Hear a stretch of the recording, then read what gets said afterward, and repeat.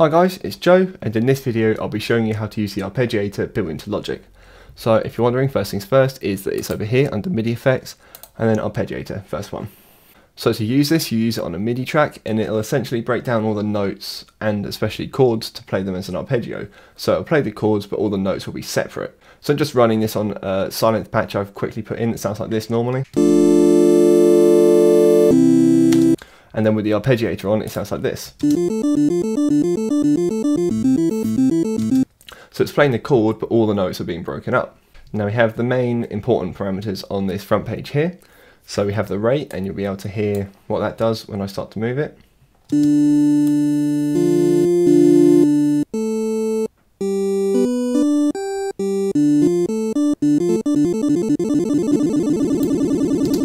So this just determines how fast or slow it will arpeggiate. So I'm just going to leave it on 16 for these examples. Next we have the note order. So as it stands, we're starting with the lowest note and it's working its way up to the highest note and then coming back down again. However, if I were to choose this one, it would do the opposite. So it would start with the highest note and work its way to the lowest one and then back again. And then this one, it will start on the lowest, go all the way to the top, and then it will play the notes going back down and then up again. This one will offset it, so each time it will start on a different note when a new one starts. This one is random, so it will shuffle each note, playing them in a random order each time. And this one will play them in whatever order you have played them in on. So this is really useful for when you're playing them in on like a MIDI keyboard. You can play each note in a very specific order and it'll play it back. And next we have variation. So you'll hear the differences when I just start running through these. So normal, then it's starting on a different note, starts on a different note again, and again. So it's good just to mess around with these and see if there are any cool ones in there that work for what you've got. Last along this line is octave range, and this one's a lot of fun actually. At the moment we're just covering one octave in the notes we have selected, but we're going to increase that, so it's going to double all of these if we set it to 2, so we're going to be playing over 2 octaves. Then 3 octaves, and then 4 octaves.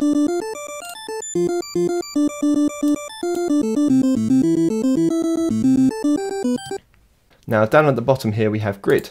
And this is where you can put in your own really interesting rhythms and patterns to create a very unique arpeggiator sound for you. So if we click these numbers on the bottom, it'll start to bring in notes that will be played. So if I hit play now, you'll see it running through all of them. Now if I start to take some of these out, it'll start to create a cool rhythm. Now I'm just going to extend this to 16 because we're at a 16th rate and it'll make sense just for this demonstration. And we're just going to put in a cool rhythm to last this pattern. See how it sounds. Now to make it more interesting, we can actually shorten and lengthen some of these notes. So if we click and drag these blue bits here, we can make them sound really snappy, or we can even extend them, make them sound longer.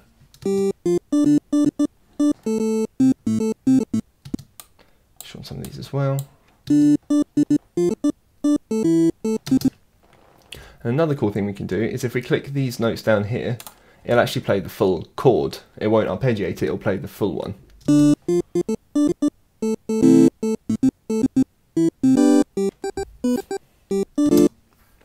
So this is where you can experiment and really get creative with your own arpeggiator. Just going to go back to live and have it back to normal, and we're going to go over to option. So here we have note length, quite self-explanatory, so as it stands it's on 90%, but if we shorten it, it'll make them all short and snappy. Lengthen it, and it kind of overrun. So just bring that back. Random will randomize the note length, so it will set the value to anything between what I've set it to and 1%.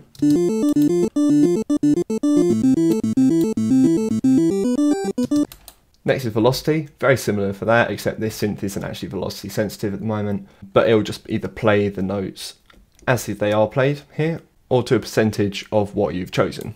And again, random function here, same as it was with the note length. Next we have swing, and this is quite cool actually, so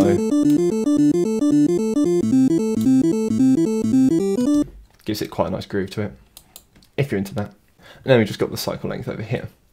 Next is keyboard, and this you can just see what notes are being played. I don't really need this as I've got my MIDI keyboard set up and then controller, but I'm not using any of this, so I won't demonstrate it. And lastly is Latch. So if I hit Latch now and I hit play, then I stop it, it's still playing. And if I play in a different note, it'll transpose it to that note.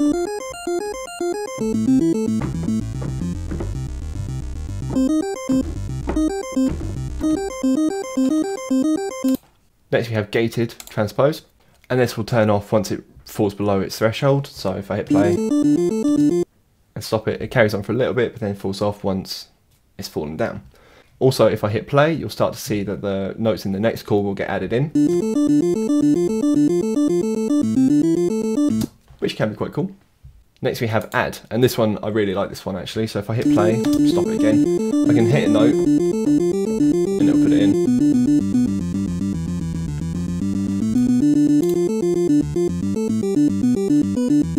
So you can get some quite cool sounds going on here.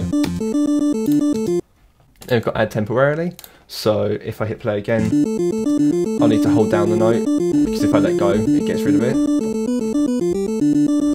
So hold all these down, let go. And next we have through. So if I turn that on and I hit play, I'll be able to play normally underneath it.